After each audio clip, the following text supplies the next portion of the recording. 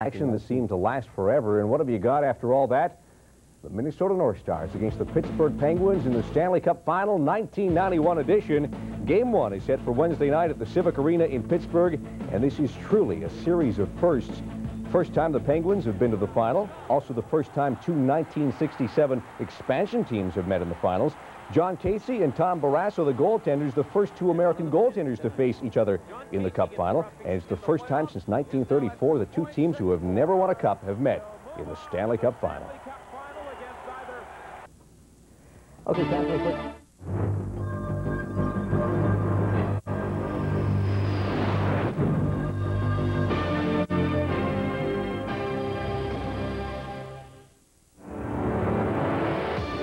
Today on Sports Desk, can Mario work his magic? Game 1 of the finals in Pittsburgh. Denny Boucher still looking for that elusive first Major League win. And the Pistons and Celtics collide in a crucial Game 5 matchup.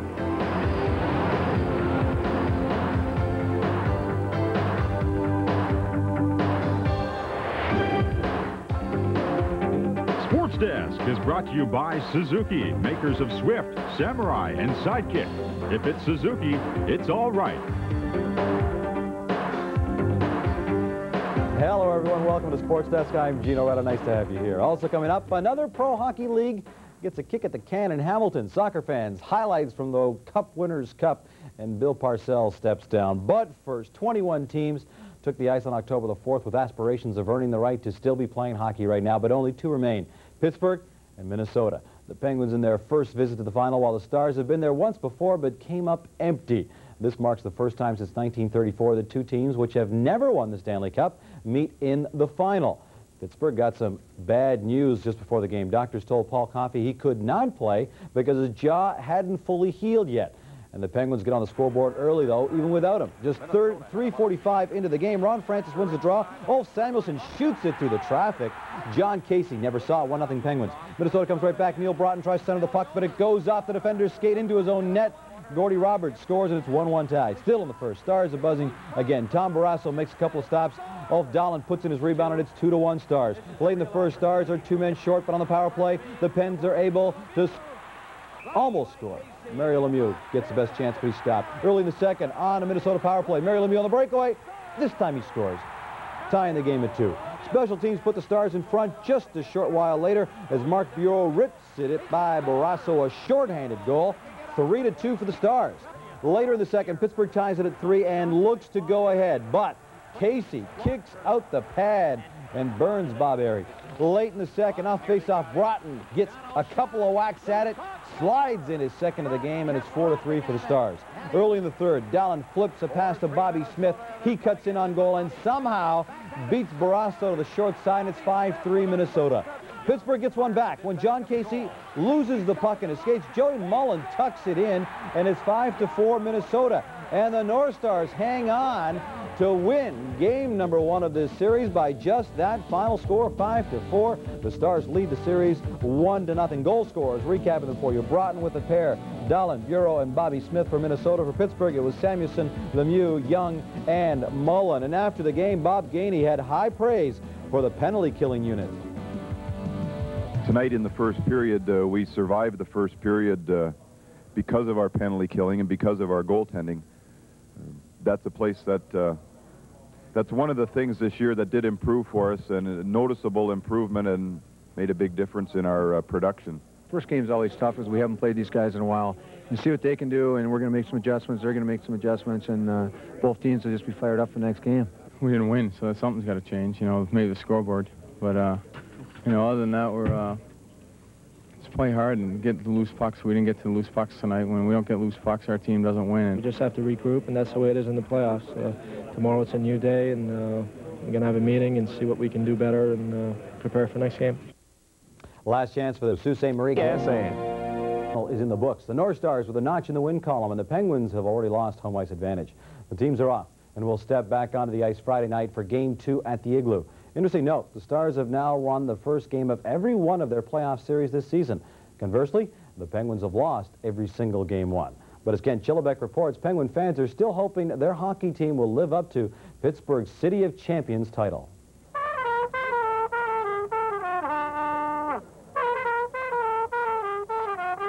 The evidence is everywhere. Pittsburgh is ready for the Stanley Cup Final. Magic Mario here. We're going to pack away at the North Stars tonight. Ho, ho, ho! Let's go, Peds! Wednesday was a first. The Penguins, in their long history, had never gotten this far. It's a team known more for failure than success. They're front-page news, though, and the hockey fans in the city want to be part of history. Pittsburgh is a city steeped in successful sporting teams, the great Steeler football teams, the Pirates in their World Series successes. The road to respect for the Penguins has been a bumpy one, and the Penguins want their place in the city's history. It's good to see us come to the top this year to prove that we're in the category of the City of Champions. History of game of hockey in this city goes back a long ways. Actually goes back to 1925. They had a club here called the Pirates then, but success between then and now has been virtually non-existent. But as one former owner puts it, the things that take the longest to get there maybe mean the most. Well, the atmosphere in this city may be proving that correct. Ken Cholbeck, TSN in Pittsburgh. So it's Game 2, Friday the 17th. The North Stars, the Penguins, at the Igloo in Pittsburgh. Glenn Anderson and his Oiler teammates are vacationing, but the NHL hasn't forgotten what happened in game number 4 of the Campbell Conference Final. Anderson has been suspended for the first 3 games of next season for kicking Minnesota's Gaetan Duchesne in the chest. Chicoutimi and Drummond on TSN.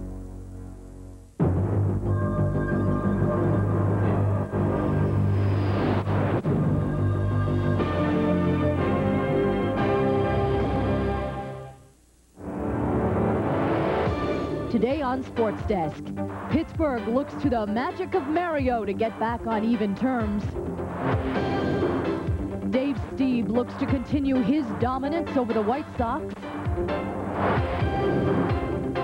And the Pistons looking to put the squeeze on the Celtics.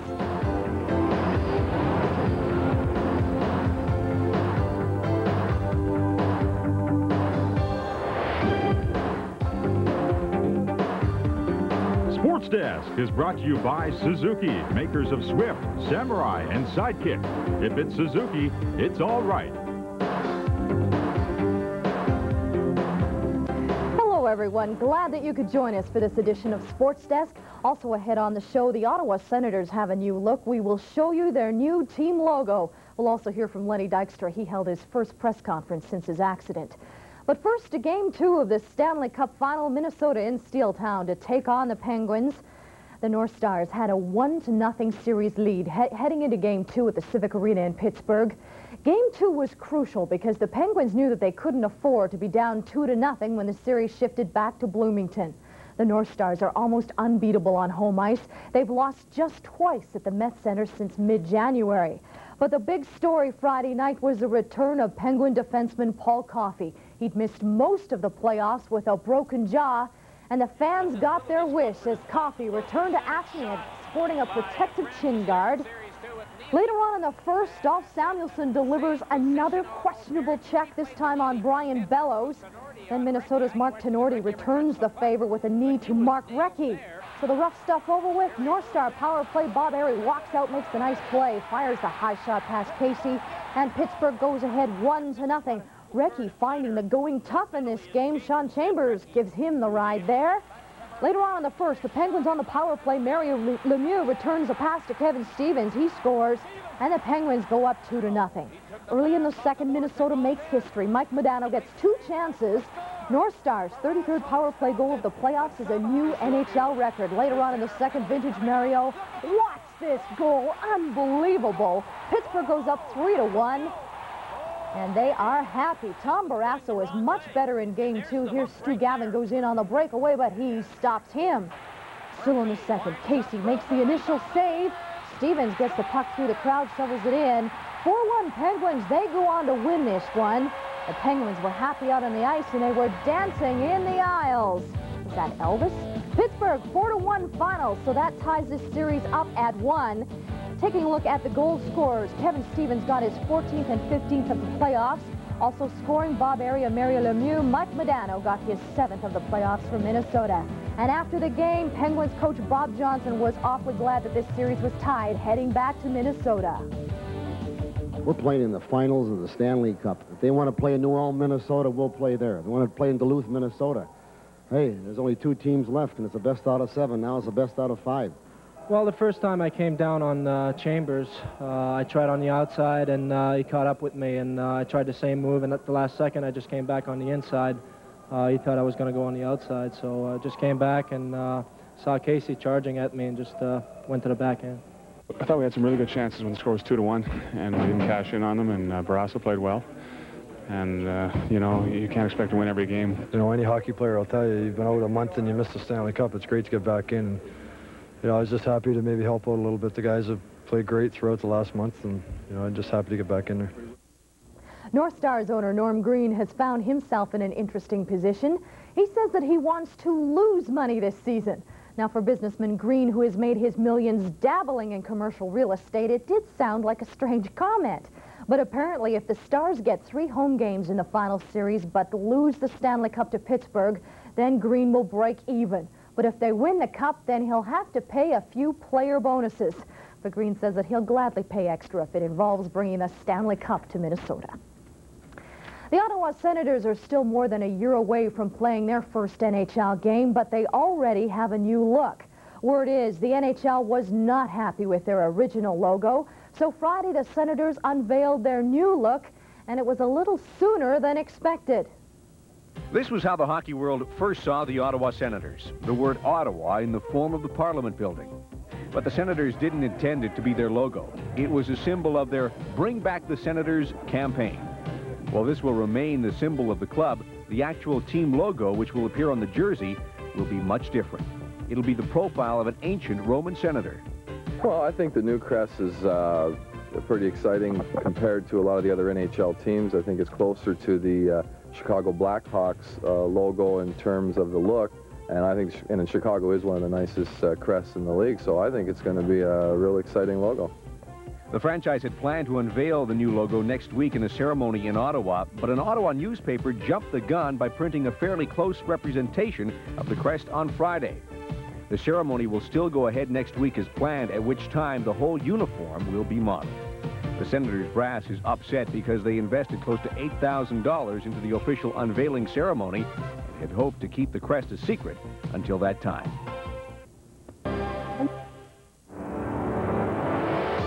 Today on Sports Desk, a goaltender's duel in the All-Quebec Memorial Cup semifinal.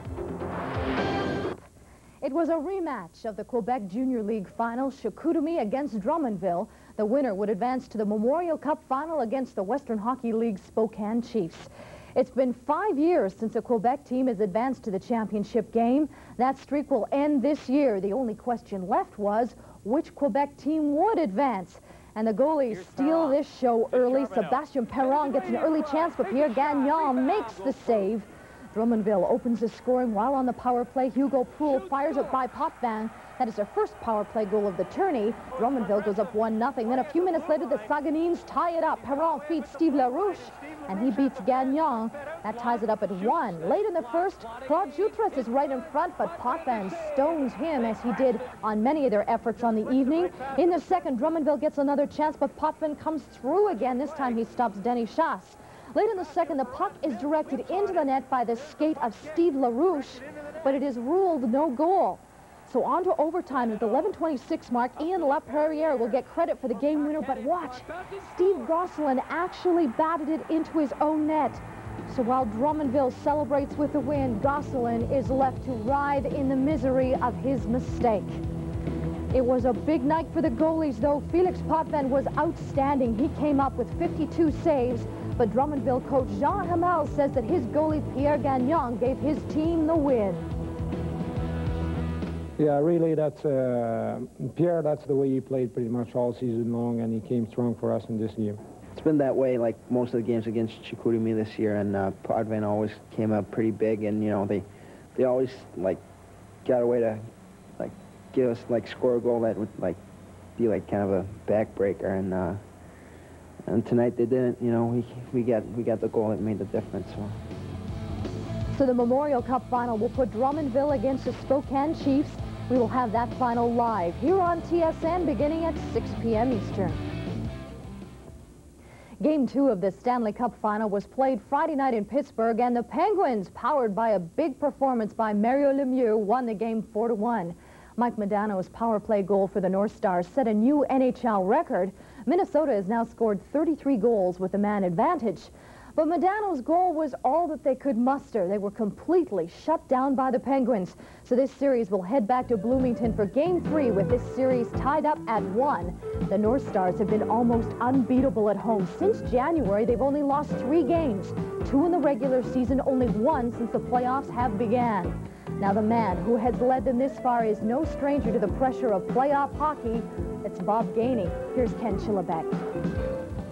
Bob Gainey played with intensity as a member of the Montreal Canadiens for so many years, and he has taken the same approach in his coaching. He says it took him time, though, to find his legs as a coach.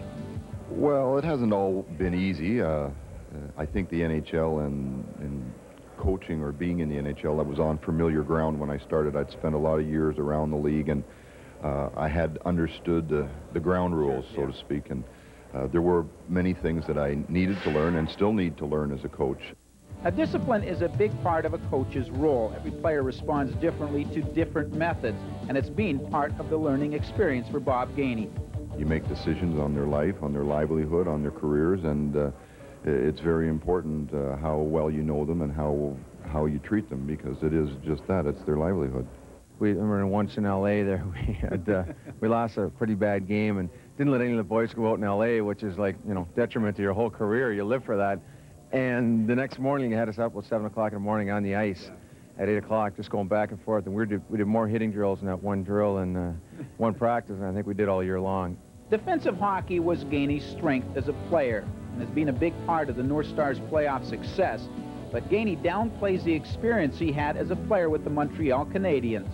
I think you could ask any coach, and they'll tell you that they'd prefer that their teams played well on defense. Huh?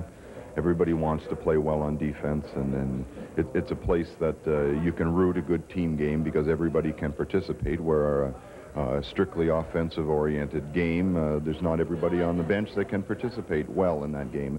Gainey's career as a player was certainly a successful one. Among other things, 5 Stanley Cups with the Canadiens.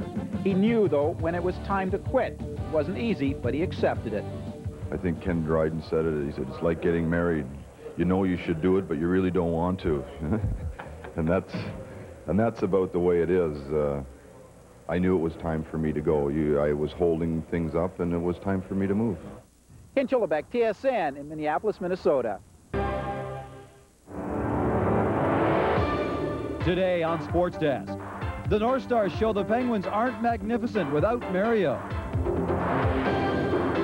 The Spokane Chiefs try to become only the 2nd U.S.-based team to win the Memorial Cup. And the Jays get bowled over by the White Sox at Comiskey.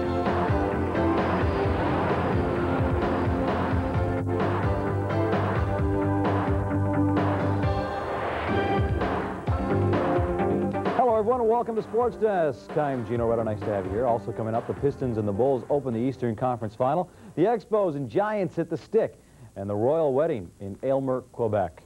But first, Game 3 of the Stanley Cup Final. The North Stars and Penguins tied at a game apiece.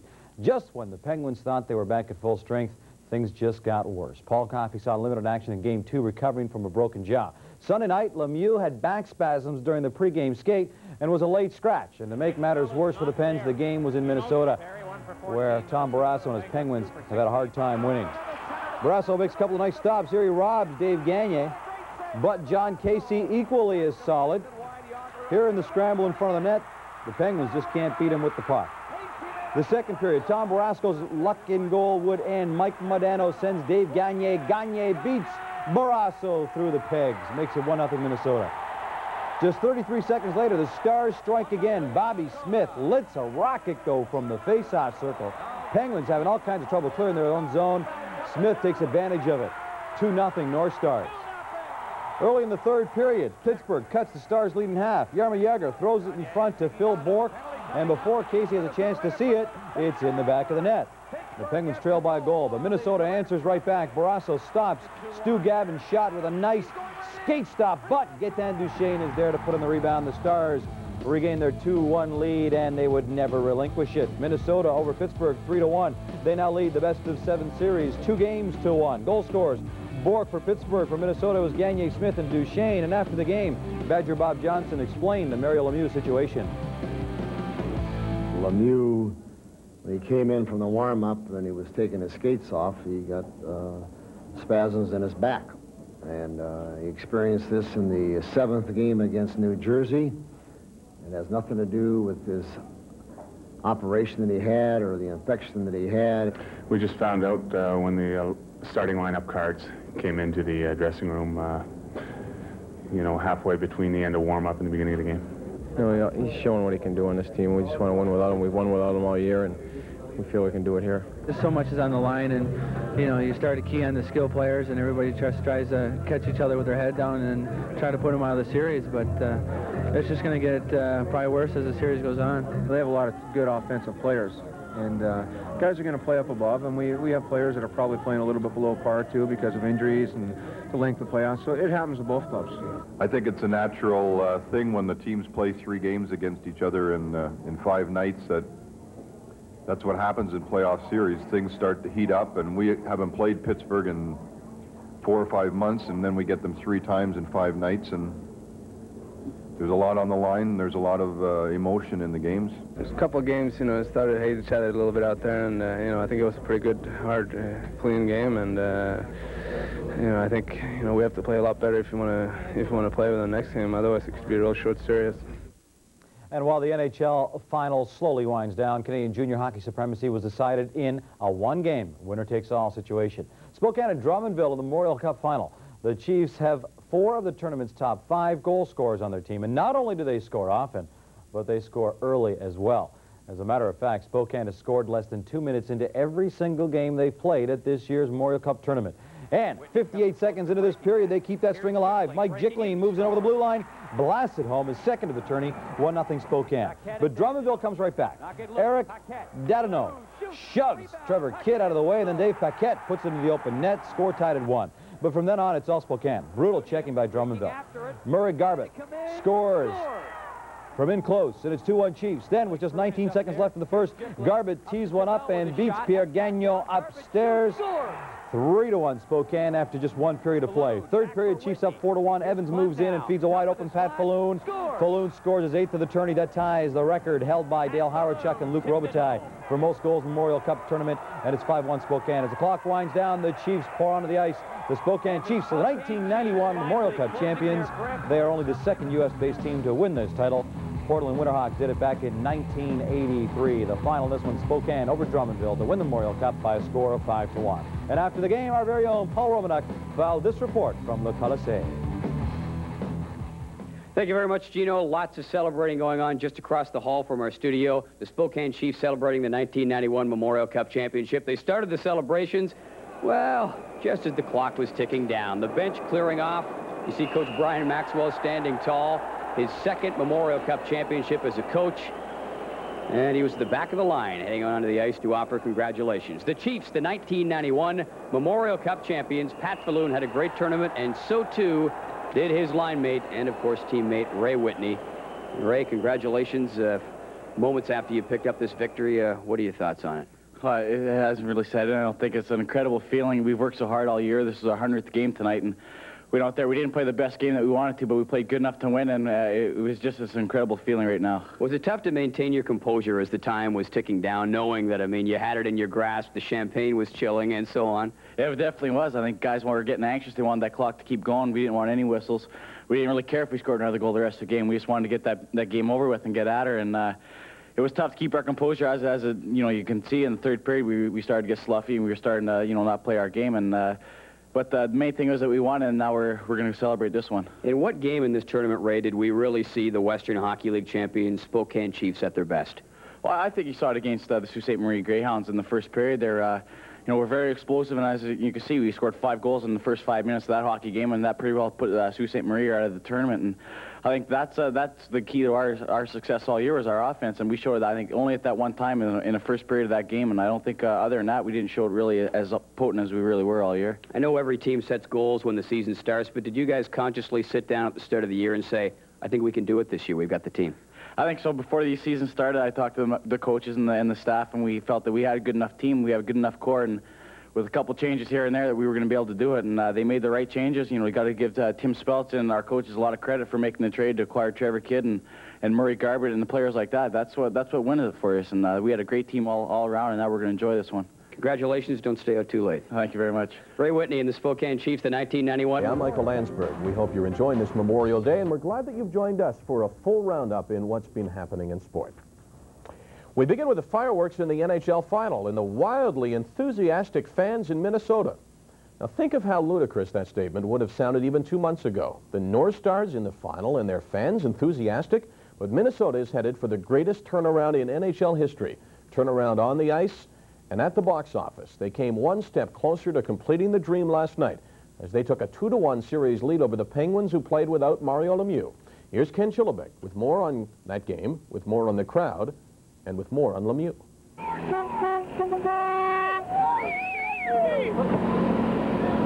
This is what it is all about, the Stanley Cup, and it's the big attraction in a Bloomington hotel right now.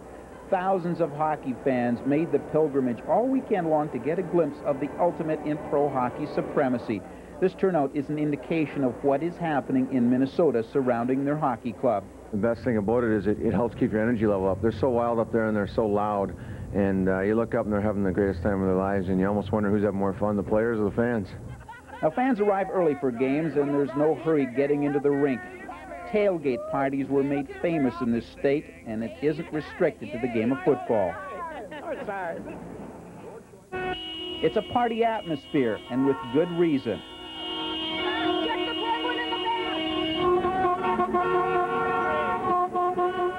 It's been a long time coming. This is big news, not just in the Minneapolis area, but in the entire state. It's really easy to get excited out there, I think, right from the warm-up. We're all ready to go, and we're all excited to play. And I think the big key in the playoffs for us has been getting that goal early in the first period, and it's just gotten our fans behind us. You know, they're all excited about what's happening, so they haven't been hard on us at all. Even if we're not playing that well, they've been sticking behind us, and it's been giving us the ability to pull it out in the third period if we have to, because our fans have been so supportive in the playoffs. And the North Stars gave their fans something to cheer about in Game 3. The Penguins, minus Mario Lemieux, tried hard to silence the crowd in the first period. Lemieux was scratched because of a back problem. Except for some huge saves by North Stars goalkeeper John Casey, it may have worked. Casey kept the game scoreless after the first period. But then in the second period, Dave Gagne gave the fans something to go wild over. Taking a pass from Mike Modano, he scored the first of 2 quick North Star goals. Some 33 seconds later, Bobby Smith beat Tom Barrasso on a wrist shot, and that was the game. Well, we're not thinking about being 2 wins away. We're thinking of playing one more game, and we've got a chance to win a home game and take a 3-1 lead in the series. And we've been in this position twice before in the playoffs, and it's a very big game. You've got to say that both teams know what's on the line, and the team that wins the next game is going to have the advantage to win the series. With the hometown crowd behind them, things are looking pretty good for the Minnesota North Stars heading into game number 4 now, especially if Mario Lemieux can't play for a second straight game. He suffered back spasms, apparently, putting on his skates just prior to the game. According to Coach Bob Johnson, Lemieux won't make the decision whether he can play or not until just before game time. Ken Chillibeck, TSN in Minneapolis. Sporting News handed out its big awards today, and the 2 players that won can both testify as to how good the North Stars have become. The Player of the Year is the Blues' Brett Hull. He led the league with 86 goals, but his Blues were beaten by the North Stars in round number 2. Rookie of the Year is Chicago goalie Ed Belfour. He led the league with 43 wins and a 2.47 goals against average, but his season ended in the first round at the hand of the Stars. The Kings' Tom Webster is the Coach of the Year. You can bet if they voted after the playoffs, Bob Gainey would have been a landslide winner, and the Penguins' Craig Patrick is the Executive of the Year. Stay with us. We have lots more to cover. When we return, the TV TSN.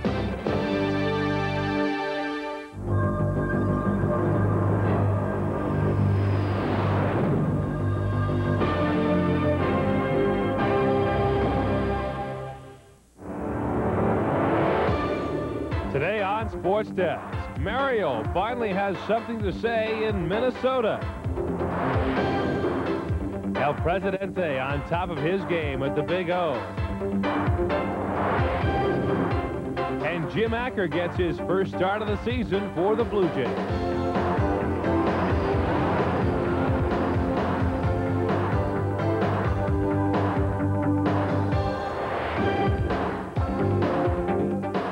Hi, everybody, and welcome to this edition of Sports Desk. I'm Gord Miller. Busy half hour ahead, so let's get right to it. And first up, Game 4 of the Stanley Cup Final. Could the Minnesota Magic continue?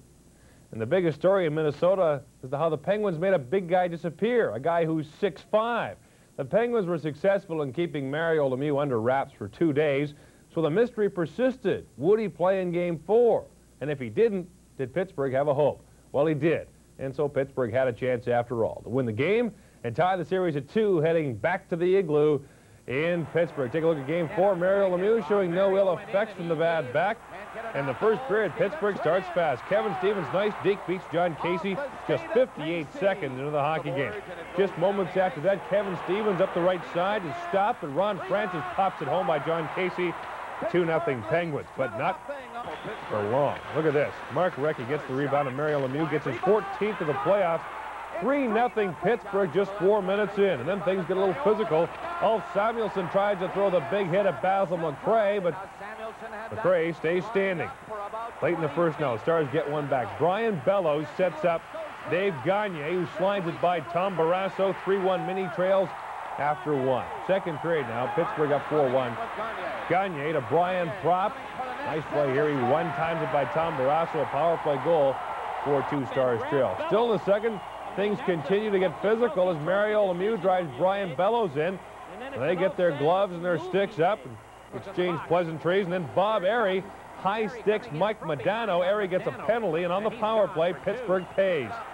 Mike Modano from the point, with Minnesota enjoying a 2-man advantage. 4-3 Minnesota trails after 40 minutes. Third period now, and Airy does it again. This time he gets Mark Tenorti.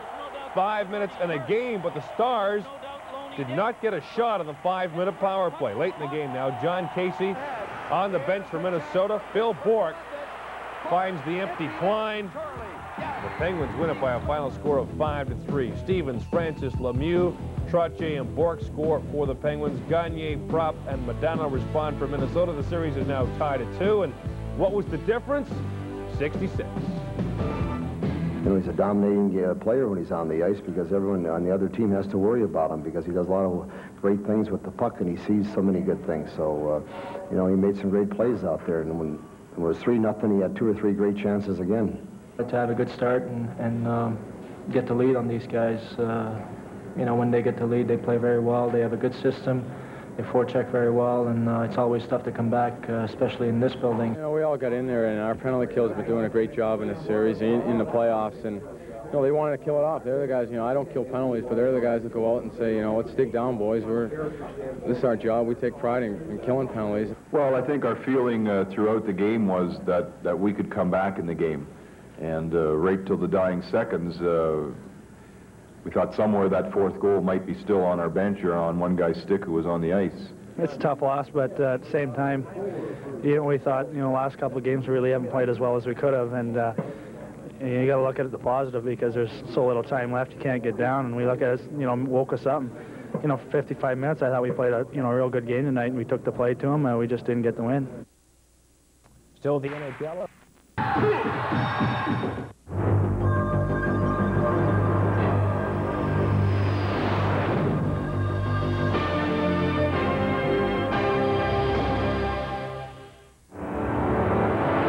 Today on Sports Desk, can the North Stars freeze out the Penguins at the Igloo? The Montreal Expos are green with envy at the Big O. And it's 3 up, 3 down this week for Major League managers.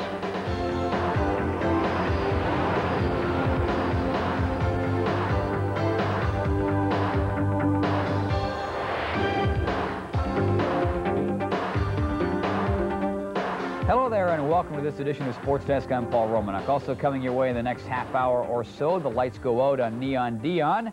Mark Whitten and Jack McDowell receiving their sentences for that slugfest on the mound last weekend. But first up, of course, Game 5 of the Stanley Cup Final. And it's down basically heading into this game to a 2 out of 3. Situations like this, with teams tied at 2 apiece, the club that wins the 5th game has won the Stanley Cup 11 of the last 14 times. Let's make that even more clear. Bob Gainey, the coach of the North Stars, nailing it, saying quite simply, this is the biggest game of our careers, most definitely the biggest of the season for Minnesota. Paul Coffey, injuries and all, playing a regular shift. Stu Gavin pushes him into the net, but he's okay. Coffey right into the mix early in this one. Penguins open the scoring, and who else? Mario Lemieux, great reach. 1-0 Pittsburgh on Mario's 15th of the year. Then it's Lemieux again. Terecki beats Casey, 3-0 Pittsburgh. Penguins not done yet either. They come out blitzing and burning, and it's Recchi lifting it over Casey. 4-0 Penguins. The Igloo goes nuts. Casey's out. He struck out. Brian Hayward is in. Speaking of out, Basil McRae tries to take out a couple of Penguins, nails Tom Barrasso, and then watch him with Kevin Stevens. Boink. Little WWF. 4-1 Pittsburgh after 20. Second period.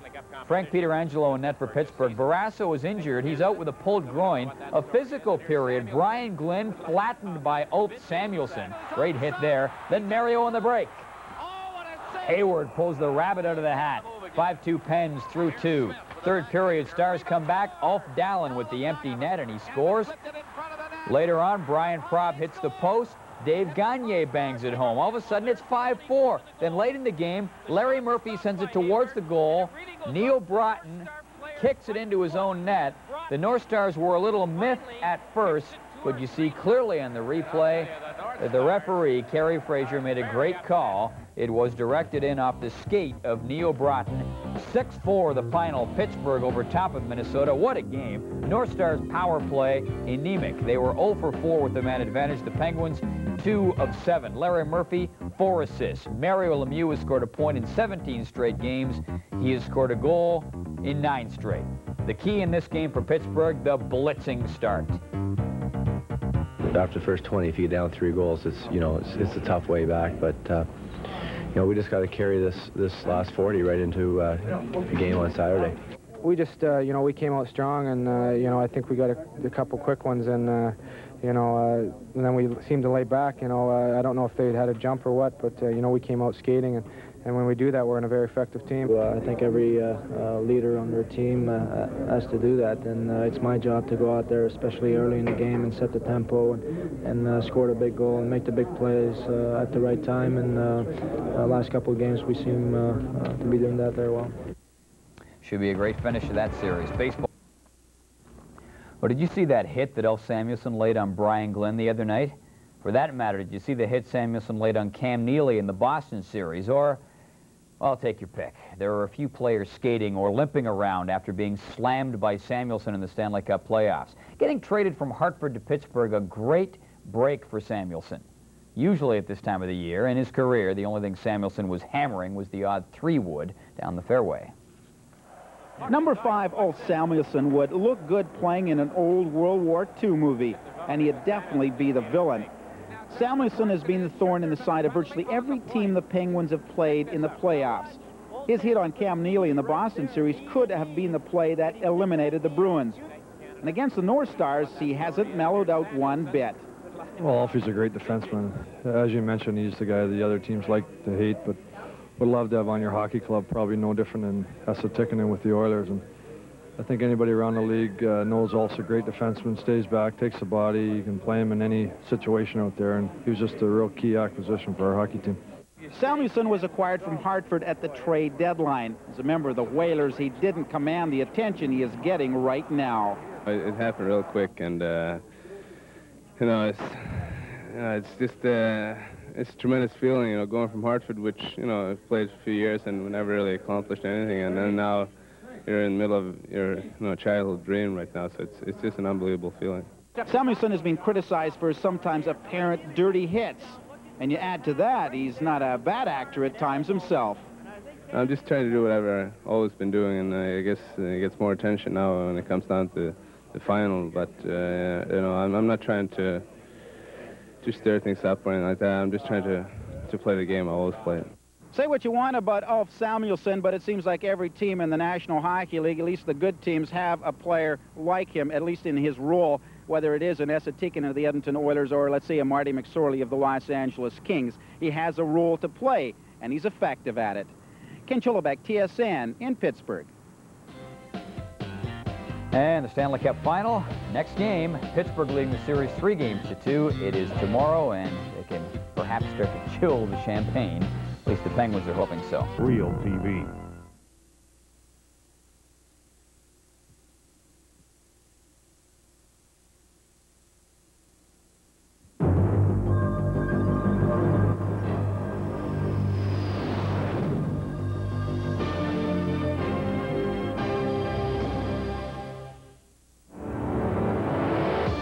Today on Sports Desk, the Pittsburgh Penguins take home their first Stanley Cup title.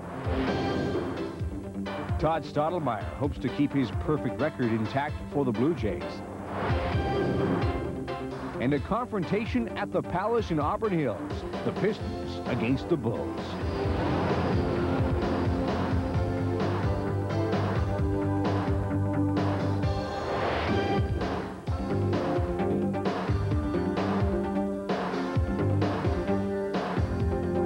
Welcome to Sports Desk, everyone. Also coming up in the next half hour, the Texas Rangers look to extend their 11-game winning streak in American League play. We've got the complete baseball story, both the Expos and Blue Jays in action on Saturday. But first, Game 6 of the Stanley Cup Final. The Pittsburgh Penguins didn't qualify for the Stanley Cup playoffs last season, but what a difference a year can make. Saturday night at the Met Center in Bloomington, Minnesota, the Penguins were on the verge of winning their first Stanley Cup ever. Pittsburgh led the championship series 3-2, coming in and hoping to wrap it up on the road. And just 9 seconds into the game, Neil Broughton in the penalty box for interference. Penguins on the power play. Ulf Samuelsson's shot from the point finds its way through traffic, and it's 1-0 Penguins.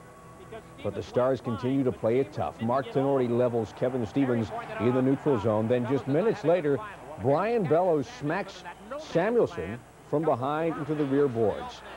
Midway through the first, Pittsburgh shorthanded. Mario puts on a show.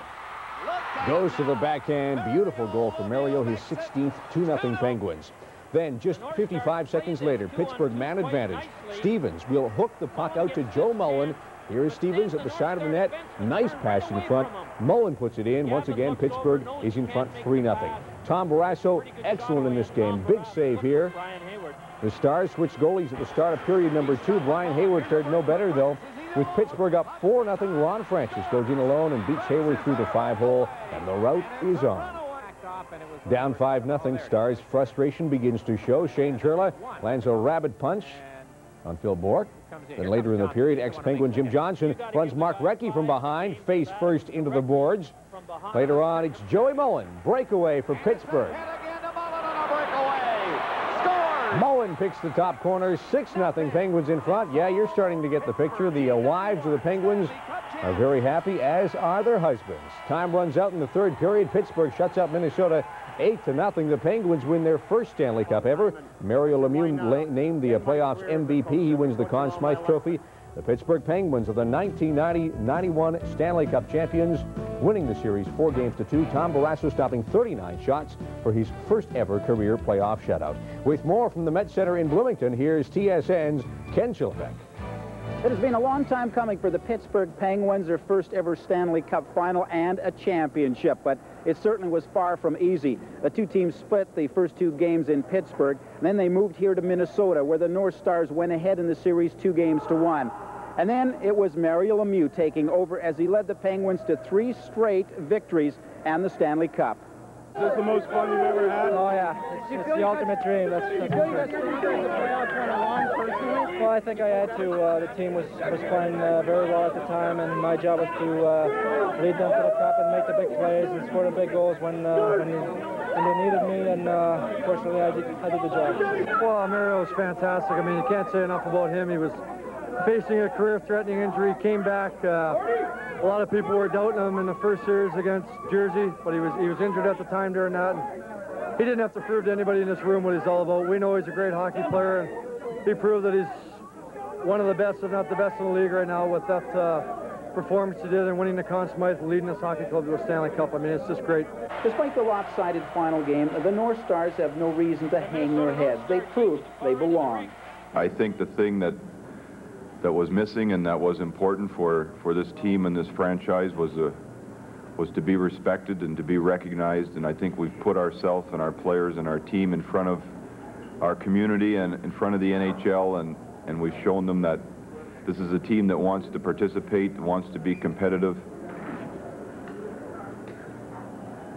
and it's an organization that will do what it has to do to get that kind of team onto the ice.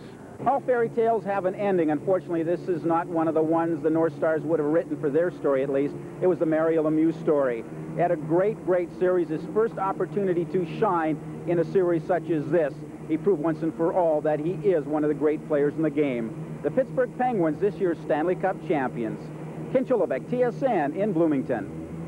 Thank you, Kenny. And our 2-month playoff marathon is finally over. Some other hockey news. Jari Kurri says he'd like to reunite with their former teammate Wayne Gretzky. Kurri left the NHL last season to play with Milan of the Italian League. His NHL rights still belong to the Edmonton Oilers, but the Oilers say they're in no big hurry to trade those rights.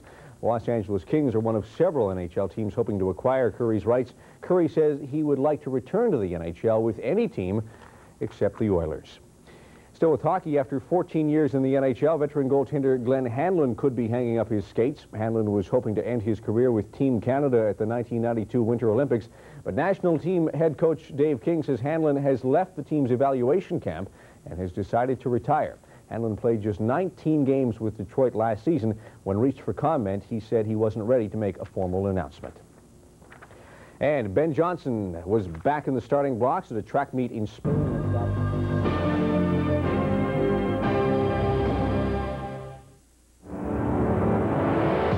Today on Sports Desk, for the first time in history, the Stanley Cup has found a home in Pittsburgh.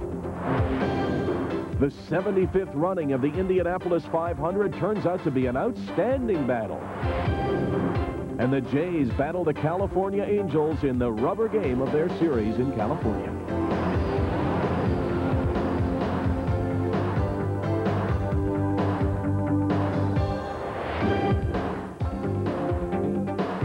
Sports Desk is brought to you by Goodyear. From tune-ups to tires, Goodyear takes you home.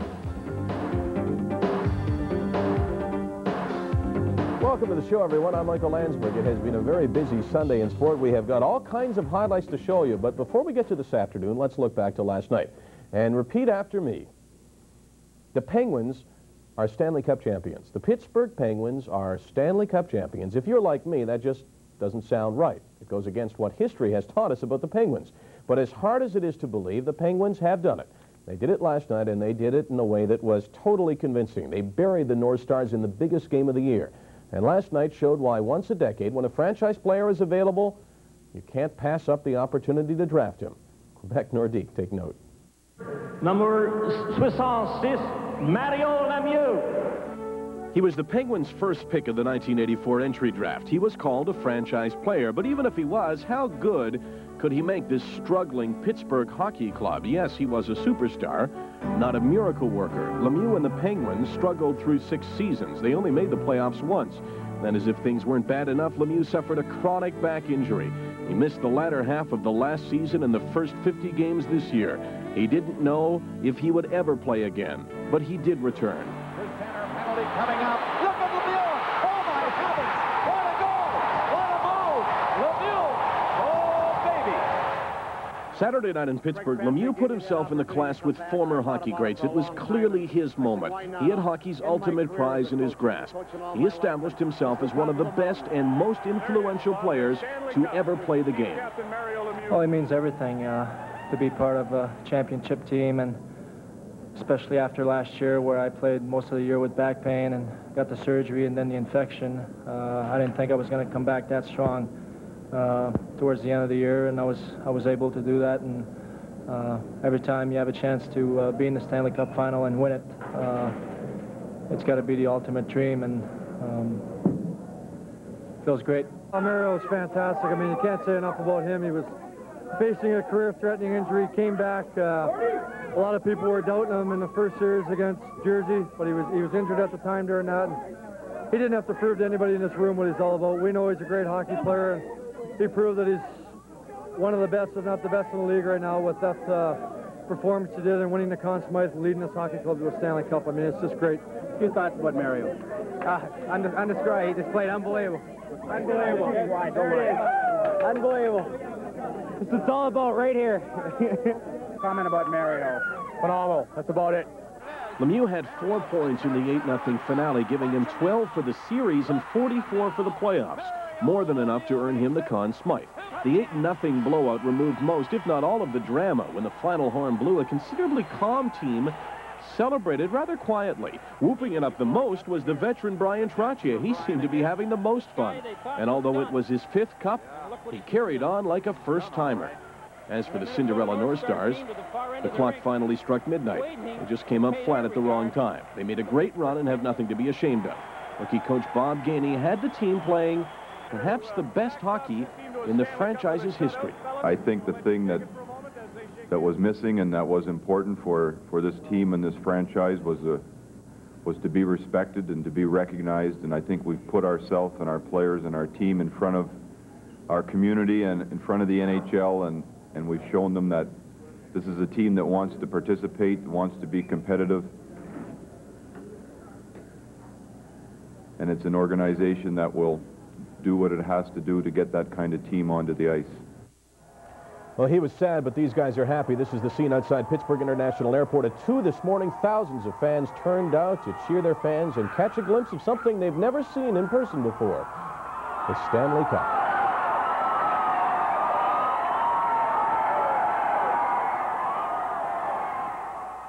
That was a wild scene and for most very exciting, but very sadly the event was somewhat ruined. 30-year-old man fell from an overhang while dancing, celebrating the Pittsburgh Penguins Stanley Cup victory at 2:30 this morning, and police say he died instantly. 30-year-old man dying, and the celebration. Spectacular. Pittsburgh is once again earning that title. The Penguins Stanley Cup win, coupled with the Pirates title in the National League East last year, makes these heady days indeed in the Steel City. Tomorrow they'll throw a parade for the Penguins, the 7th championship parade for the city of Pittsburgh in 20 years. Well, here's the kind of deal we're likely to see a lot more of in the NHL over the next few days. A team knows it's going to lose a player in the expansion draft, so it trades the player away instead. The Buffalo Sabres said goaltender Darcy Walker to Minnesota for futures. The Sabres are set to protect Clint Malarchuk and Darren Pupa in the upcoming TSN.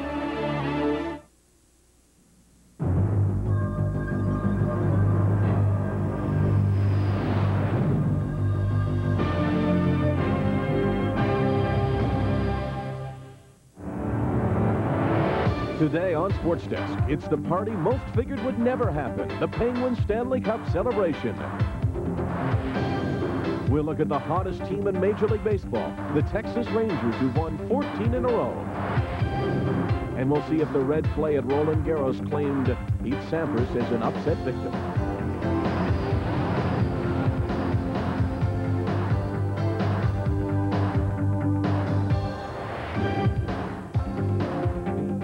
Sports Desk is brought to you by Motomaster, Canada's #1 selling replacement parts.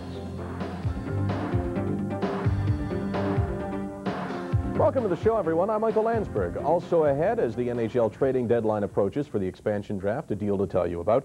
Flashback with one of baseball's pitching masters, Warren Spahn. And lacrosse, the sport that once was, is trying to be again.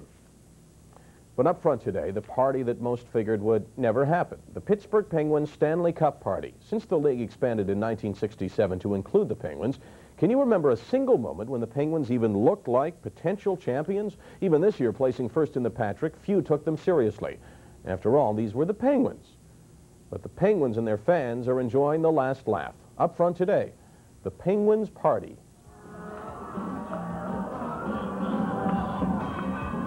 Five-minute celebration, and everyone who's anyone was on hand to enjoy the partying.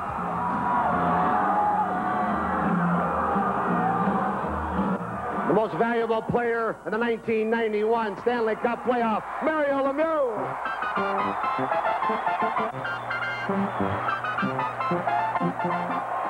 Just a couple of words on behalf of the players. I'd like to thank the city of Pittsburgh and the fans that have been supporting us for the last 24 years. We love you guys, and this cup is for you. Thank you.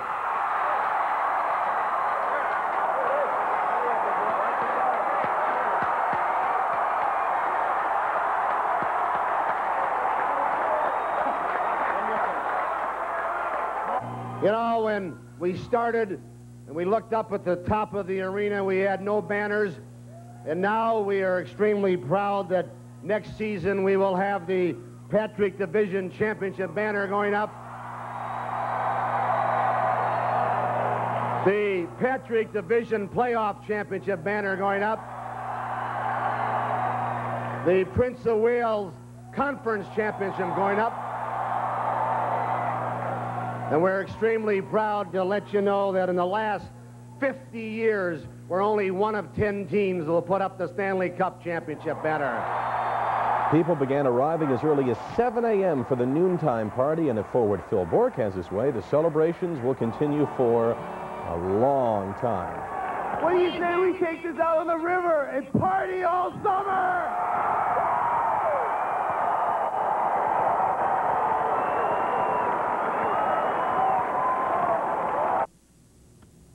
I think he means it. The fact that the Penguins made the final at all was so surprising. Acceptance of any team comes slowly, and when you have a checkered past like the Penguins, it takes that much longer. But if you consider history, then the fact that the Penguins won the final series at all is not a surprise. In 1927, the Pittsburgh Pirates lost the World Series to the Yankees. That was the Murderers Row team. Since then, no Pittsburgh team, baseball, football, and now hockey, has been beaten with the championship on the line. The streak began in 1960 with Bill Mazeroski's series-winning homer to beat the New York Yankees. Here's a swing and a high fly ball going deep to left. This may do it. Back to the wall goes Berra. It is over the fence, homer, and the Pirates win. 11 years later, in 1971, the Pirates, led by World Series MVP Roberto Clemente, returned to the World Series. Here's Bobby Clemente. It's a screwball a mile in the left center field. It is going. It is gone. Bobby Clemente continues to totally annihilate Baltimore pitching. Clemente batted .412 and was named MVP as the Bucks beat the Baltimore Orioles in 7 games. From there, the city's football team, the Steelers, took center stage. They won 4 Super Bowls in 6 seasons from 1975 to 1980. He's going to throw. He's a Swan. Touchdown. Lynn Swan. Touchdown. In that same time, the Pirates won another championship. It was 1979, the year that Willie Stargell and the family beat the Orioles in the World Series.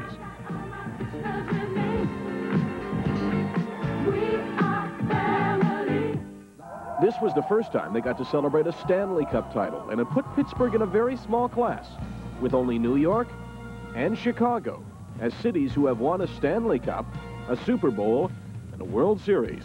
Pittsburgh is, once again, the city of gold. Today on Sports Desk, the hottest bat in baseball leads the Blue Jays against the Cleveland Indians looking for a sweep. U.S. President George Bush apparently not a big fan of the Pittsburgh Penguins. And a candid interview with John McEnroe.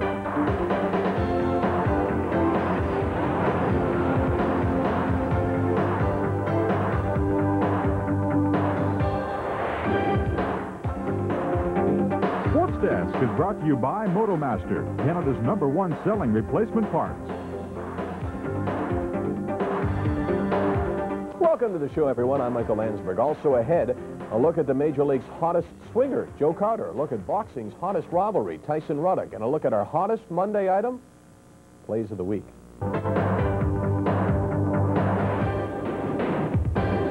For a kinder and gentler hockey team today as they met George Bush in Washington.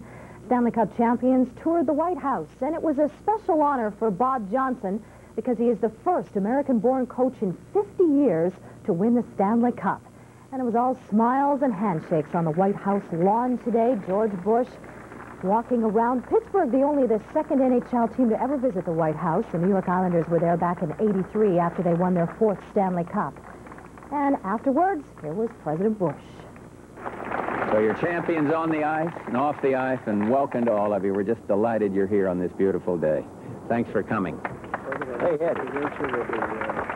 Miniature trophy. Let's see if it looks like the major. That's fantastic. Thank you. Glad to see you. Thank you, sir. Thank you very much. The best to your son. Thank you. Now, do I get something else, I'm hoping? And you are? Mario Lemieux. Mario, I was talking about you. I had that feeling. I had that feeling talking about you. On behalf of the team, I'd like to present to you with this sweater of the Stanley Cup champions. Fantastic. Thank you very, very much. And congratulations on your performance. And Mario later asked the president what his name was as well. Friday night in Las Vegas. Congratulations on your performance. He had that feeling. Some right things and made all the right moves in the Gulf War earlier this year. But you can excuse him if he gets his hockey players mixed up. Bush was on hand at the White House to personally greet the Stanley Cup champion Pittsburgh Penguins today. That's the latest rage in America. You know, I have the champions over for a visit on the White House lawn. So far this year, the New York Giants, Colorado Buffaloes, Duke Blue Devils, Chicago Bulls have visited the president. Today, it was those nameless ice warriors. And you are? Mario Lemieux. Mario, I was talking about you. I had that feeling. I had that feeling talking about you. On behalf of the team, I'd like to present to you with this sweater of the Stanley Cup champions. Fantastic. Thank you very, very much. And congratulations on your performance out there. Now, where's is that it? That's it. Thank you very much, Mr. Painless. Let me say hello. Thank you very much. Good to see you all. Let me just say hello to these older skaters over here. Yeah, I know. Good to see you. The tentative purchase of the Pittsburgh Penguins, but the bottom line appears to be there aren't that many people around with $65 million to spend on an NHL team and arena. So today, the league's Board of Governors approved the sale of the Penguins to Howard Baldwin and Morris Belzberg, and they were in New York to assure the Board of Governors that they do not plan to sell off star players in order to finance their purchase of the club, and that clearly was one of the major concerns. We have no intention whatsoever of moving this team out of Pittsburgh. That's the furthest thing from our mind. We don't need a club to agree not to move. Anybody that comes into this league knows.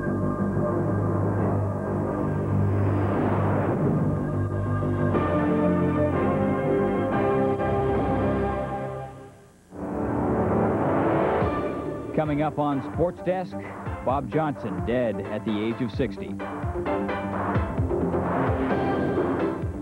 A Golden Glove to cap off a slightly tarnished season.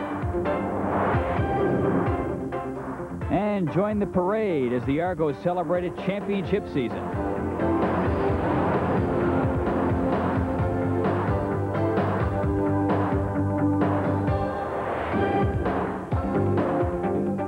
Sports Desk is brought to you by Right Guard Deodorant. Anything else would be uncivilized. And by Chrysler Canada. All you have to do is drive one. Hello there, welcome to Sports Desk. Also coming up in the next half hour, we'll take a look at the Leafs trying to extend their winning streak to 2. That would be a season high on the road. A little hockey history tonight in the Quebec Major Junior Hockey League to tell you about. But first up, Bob Johnson dying of brain cancer early this morning.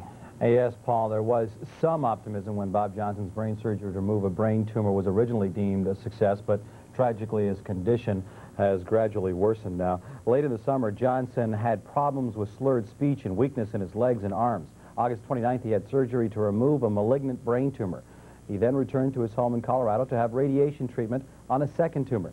Friends and family realized the prognosis was not good, but that didn't make Bob Johnson's death any easier to accept. Excuse me. That was very family-like, and he was really like the father to our organization, and it takes a special man to be able to come into a group of young people and people within our staff that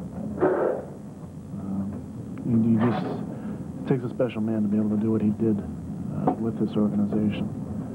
And certainly the influence he's had on me and then the rest of the team will remain with us forever. And you know, we plan to carry on, and his goal was to win Stanley Cups, and we're going to go on with that goal of his.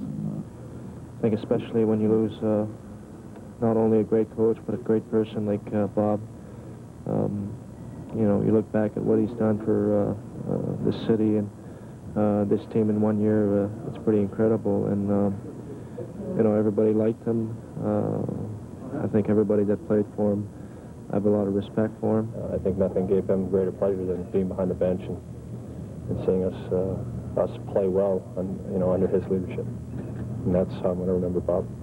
Until it really happens, you don't really realize what's, you know, he's a big part of us is gone now, but we just have to stick together and try to help each other out.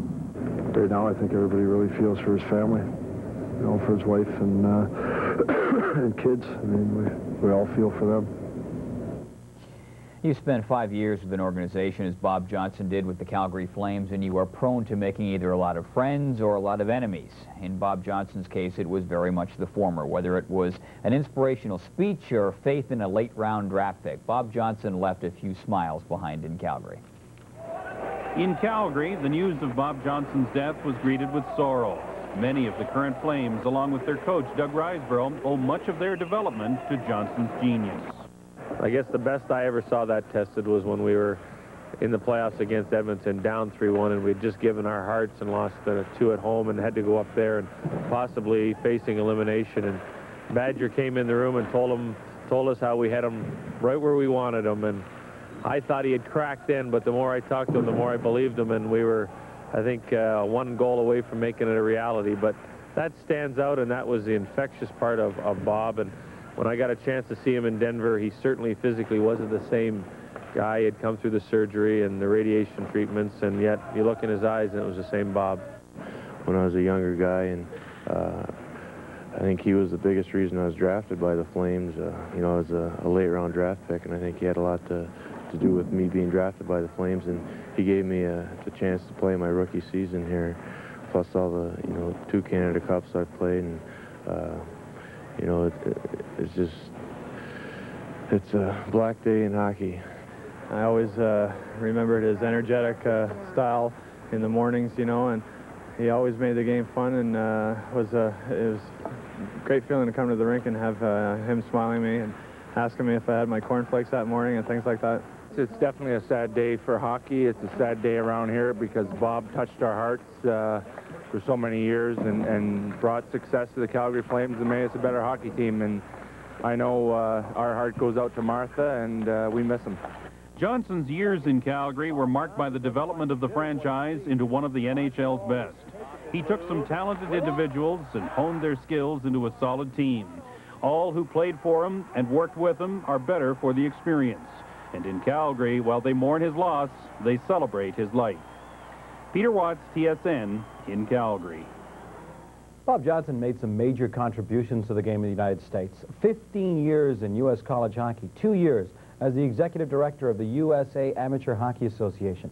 He did a lot for the game on the amateur level, but he will likely be most remembered for his success in the NHL. By the time Bob Johnson took over as head coach of the Calgary Flames during the summer of 1982, he was known to everyone in the hockey world as Badger Bob. He had coached the University of Wisconsin Badgers for 15 seasons before succumbing to the lure of the NHL. During his 5-year stay in Calgary, the Flames only finished lower than second in their division once, making it to the Stanley Cup Finals in 1986, only to lose to the Montreal Canadiens in 5 games.